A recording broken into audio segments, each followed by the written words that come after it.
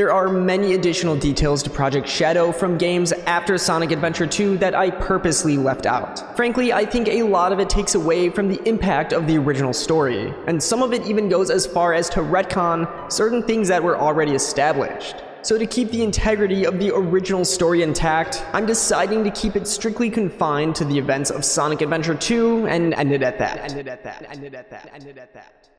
Alright, fine. We'll talk about it.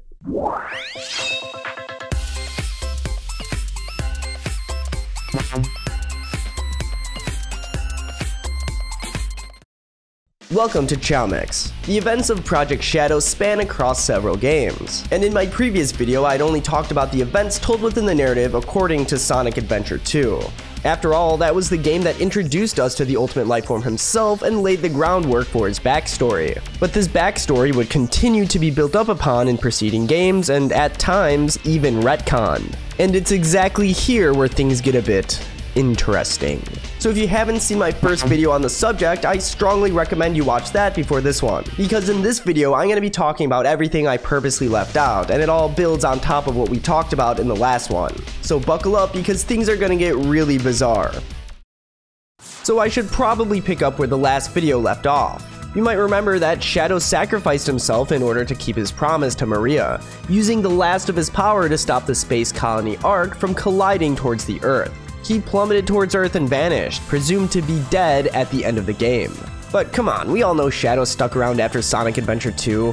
Anyway, Shadow's next appearance would be Sonic Heroes, where he mysteriously shows up again. I mean, not even he knows how he returned. And that's kind of the premise of his whole character arc from that point forward. How did Shadow return? Did he miraculously survive? Is he a clone of the original, an android? Unfortunately, Sonic Heroes never answers this question completely. But don't worry, all this and more will be answered as we uncover some extra details about Project Shadow introduced in some of the subsequent games. So if you remember in my previous video, I explained how Gerald worked aboard the space colony Ark to create the ultimate lifeform, Shadow the Hedgehog. But before this, Gerald spent a ton of time researching different vessels capable of harnessing the power of the Chaos Emeralds to achieve immortality. That was the entire goal of Project Shadow. You might also remember that there were the murals of the Water Serpent and the superpowered Hedgehog that Gerald uncovered and based the Bio-Lizard and Shadow off of, respectively. But what if I told you that there was another thing that Gerald uncovered during this research period that would lead to significant events unfolding much later on in the future? But before we talk about these events, we'll need to go back in time for some context. 4,000 years ago to be exact. We all know about the ancient Knuckles clan from Sonic Adventure 1. I explained how they resided in the Mystic Ruins and were responsible for the mural of the Water Serpent, aka Perfect Chaos, in the last video. Well, they actually had a rival clan called the Nocturnus clan. The Nocturnus clan were rapidly overtaking land, and eventually they'd run into the Knuckles clan, who were out there trying to do basically the exact same thing. However, this tribe of echidnas were much more technologically advanced than the Knuckles clan, and the two groups clashed with one another for power. The more technologically advanced clan would have the upper hand though, since they had the Gizoids at their side. What the heck is a Gizoid? Well, the Gizoids were ancient androids geared towards combat with the ability to rapidly learn and mimic the abilities of their opponents. And with an entire army of Gizoids at their side, the Nocturnus clan was able to mostly overtake the Knuckles clan. Desperate for more power, the Knuckles clan turned towards the Chaos Emeralds, but in their destructive struggle for this power, they awakened Chaos, the Water Serpent depicted in the mural, who laid waste to essentially their entire clan. The Nocturnus clan had no competition at this point and would go on to conquer almost all of the planet. Almost. You see, the overwhelming advantage that the Gizoids gave the Nocturnus clan led them to devoting a lot of time and effort into researching them further. And this led to the creation of the most powerful Gizoid yet, Emerald. Emerald was created with the ability to harness the power of the Chaos Emeralds and would go on to absorb all information on every form of combat and weaponry of its era. Needless to say, this Gizoid was incredibly strong. So strong that it caught the attention of a literal god and it was forced to intervene, sealing away the entire Nocturnus clan and every single Gizoid to another dimension for all of eternity. Well, every Gizoid but one. Emerald would somehow manage to remain, although sealed away inside of ancient ruins for thousands of years.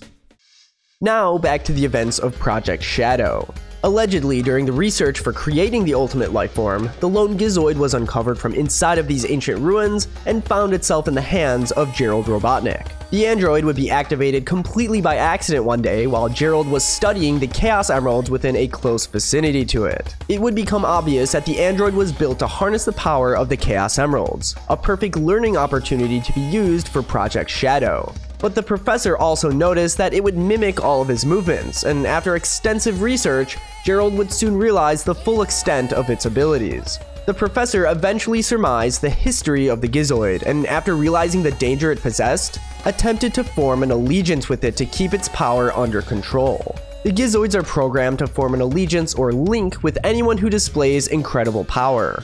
So after feeding it information on some of his weaponry, the professor was able to successfully form a link with Emerald, and from then on, Emerald would listen to Gerald and Gerald only. Gerald was able to learn a lot from Emerald, which greatly aided in the advancement of Project Shadow. However, as we know, the attempts at making the ultimate lifeform took much time and yielded many unwanted results. The United Federation was getting very impatient and threatened to put a hold on the research. So in order to buy time, Gerald offered Emerald to them as a sort of bribe. After all, the fate of his granddaughter was riding on the success of these experiments. But Gerald was worried about the United Federation using the Gizoid for malicious intent, so before handing it over, he instructed it to cease absorbing any more new information on combat. With the Gizoid now in the hands of the United Federation, Gerald was allowed to continue his work on Project Shadow for a little bit longer. Emerald, just as Gerald instructed, would refuse to listen to the United Federation and absorb any new information on combat. They tried many things in order to override the link it had formed with Gerald, but nothing seemed to work. That is, until they equipped Emerald with a Chaos Emerald. Emerald's allegiance shifted towards the United Federation, who possessed the greater power, the Chaos Emerald, and they would finally be able to perform their experiments. All was going according to plan, but after absorbing an extensive amount of information on modern weaponry and technology, something in Emerald snapped and it would lose control, setting out on a destructive rampage and decimating a large portion of the Space Colony Ark before finally being subdued. Gerald already knew of the Gizoid's destructive power from his research, and now the United Federation had learned of it as well, the hard way. With the United Federation not wanting anything to do with it after the incident, Emerald would find itself in the hands of Gerald once again. Gerald was to destroy the Gizoid in order to prevent anything like this ever happening again, but after many failed attempts, it was obvious that destroying it was not an option. So instead, Gerald turned towards reprogramming its AI.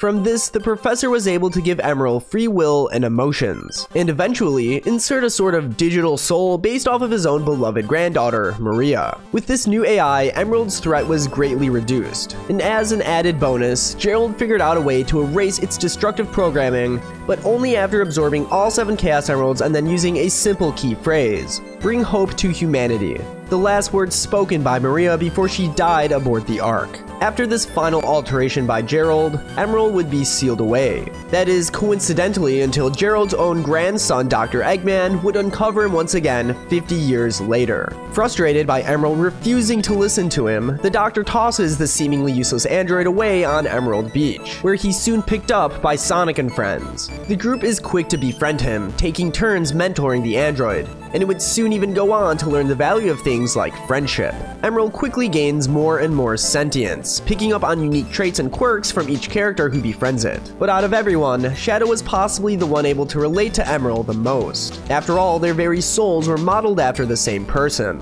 Being at least partially a product of Gerald's creation, the two contemplated why they were given souls in the first place. What was their purpose? Were they weapons for war? Tools to maintain peace? It was up to them to discover the answer to these questions. And so Emerald and Shadow would gather all 7 Chaos Emeralds and speak the key phrase, "Bring hope to humanity," which granted Emerald complete freedom from his destructive programming.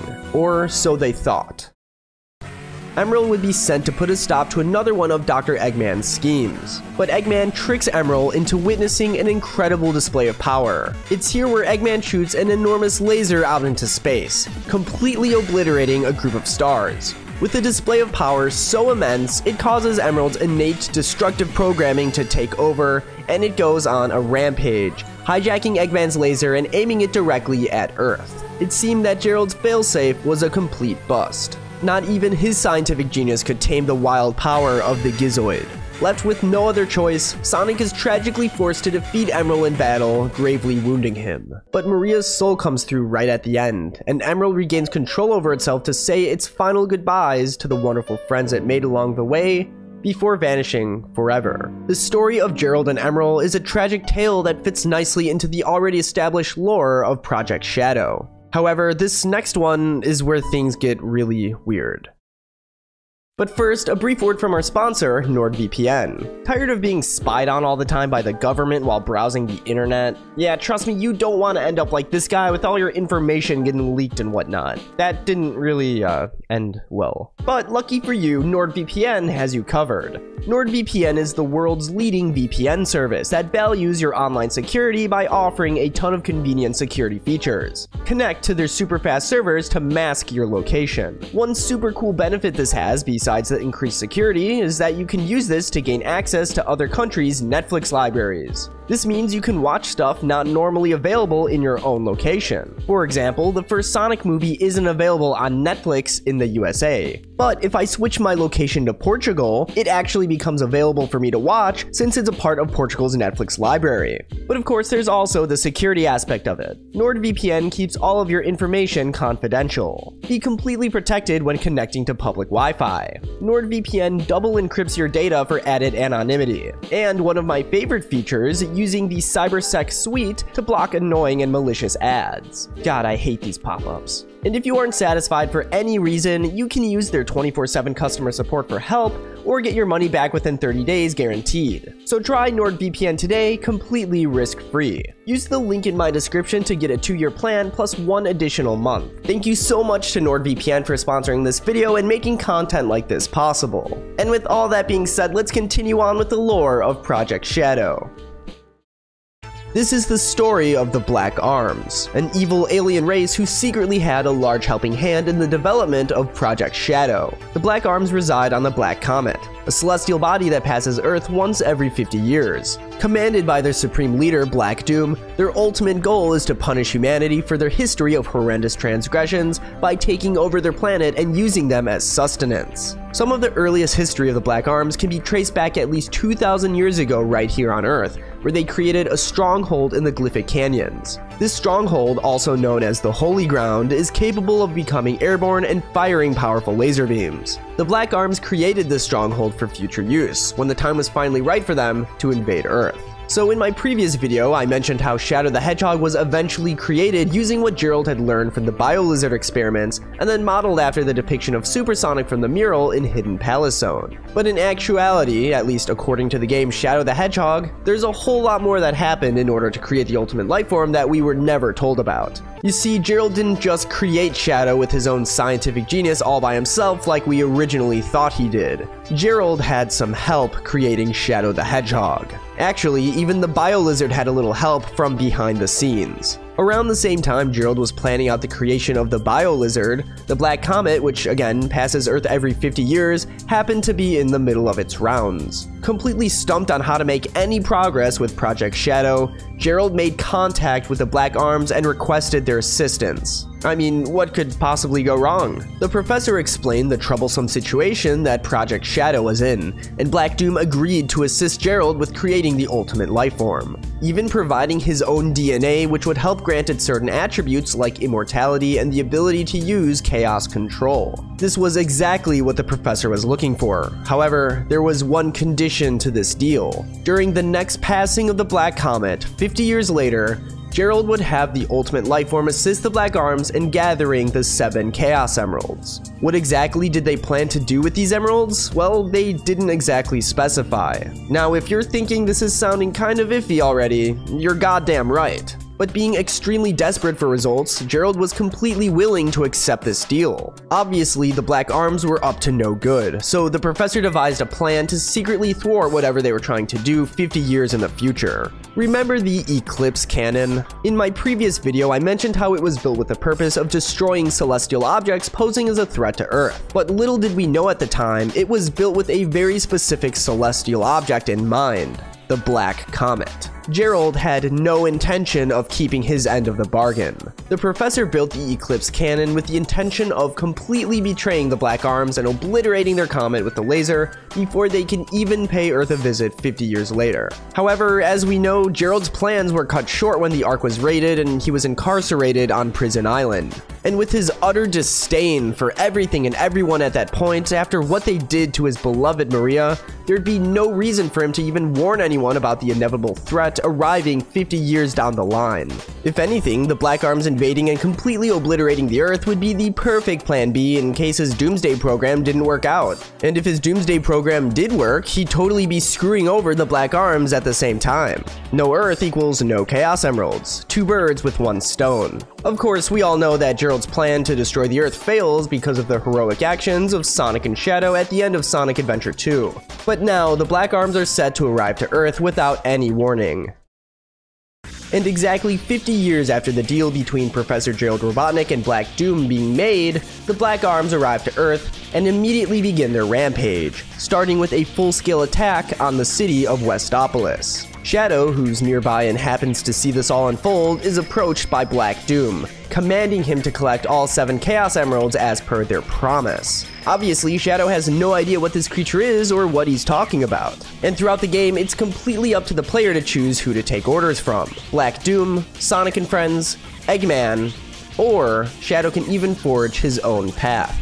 And especially with Shadow being so confused about his own identity during the course of this game, it's the perfect reasoning for him to be just as likely to pick any of these options. But no matter what choices you make during the course of the game, there's a few crucial plot details to Project Shadow that we learn within the many paths of the game. Immediately following the attack on Westopolis, the commander of Gun itself accuses Shadow of siding with the aliens, regardless of the player's actual choice. You see, the commander of Gun has a grudge against the ultimate life form. As a child, he lived aboard the Ark with his parents who worked there as scientists. He was also good friends with Maria, and they'd often play together while the grown-ups were hard at work. One day, after playing around the Ark with Maria, he stumbles upon none other than the exact moment of Shadow's creation.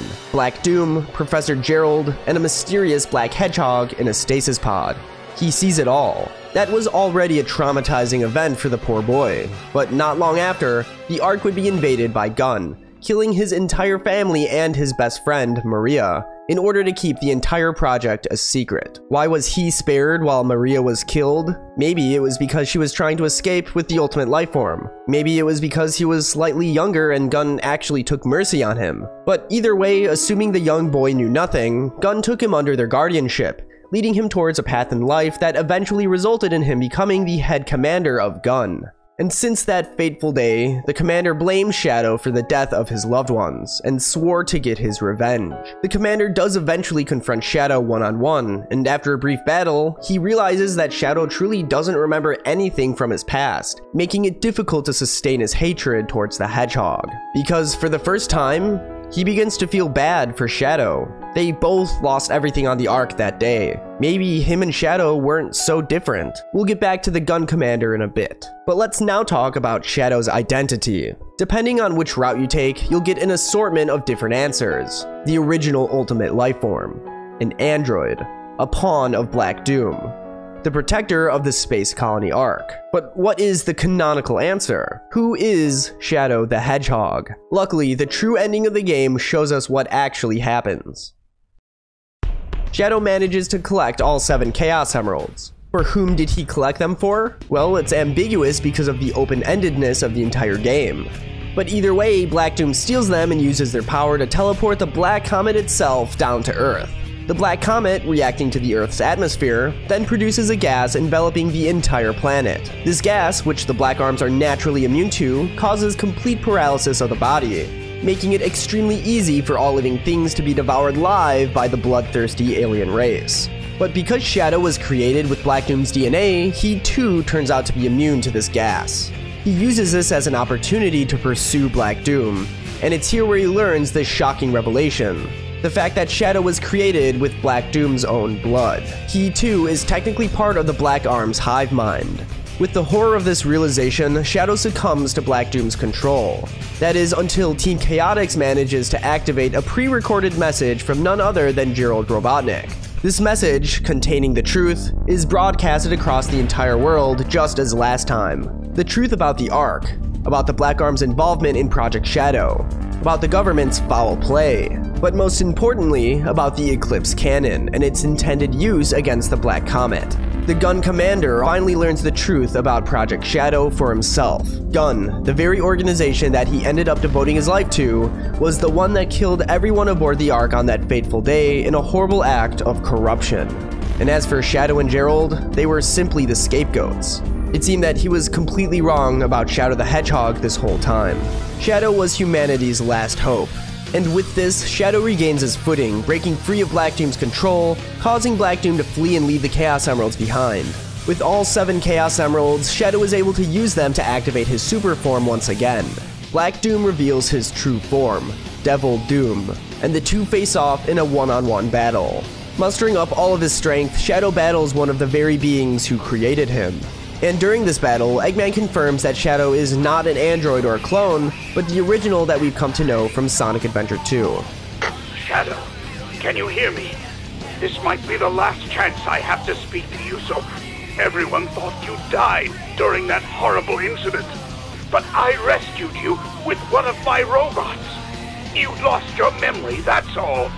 You really are the ultimate life form my grandfather created. With Shadow fully understanding his true purpose and who he really is, he defeats Devil Doom, uses Chaos Control to move the Black Comet directly in front of the Space Colony Ark, and fires the Eclipse Cannon point blank into it. This destroys the comet, and with it, the entire Black Arm species to extinction. Shadow, with the reassurance of Professor Gerald Robotnik, was once again able to fulfill his promise to Maria, to bring hope to humanity.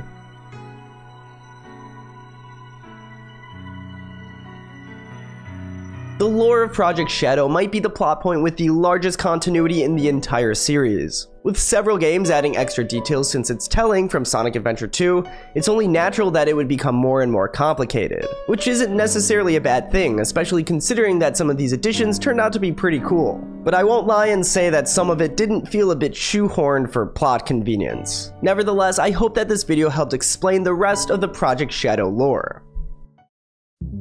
Hey everyone, thank you so much for making it to the end of this video. If you liked it, leave a thumbs up and subscribe for more content similar to this. In the comments below, let me know what you think of the additional lore of Project Shadow. Are they good additions or do they go a bit off the deep end? And to take that discussion even further beyond, make sure to join our community Discord. I'll leave the link to that in the description. And last but not least, you know I gotta thank my amazing channel members. You all are absolutely awesome and make content like this possible in the first place. If you'd also like to become a channel member for only $2, along with getting some pretty awesome perks, press the join button beneath this video or the channel membership link in the description for more details. And with all that being said, I hope everyone has a fantastic day. Peace.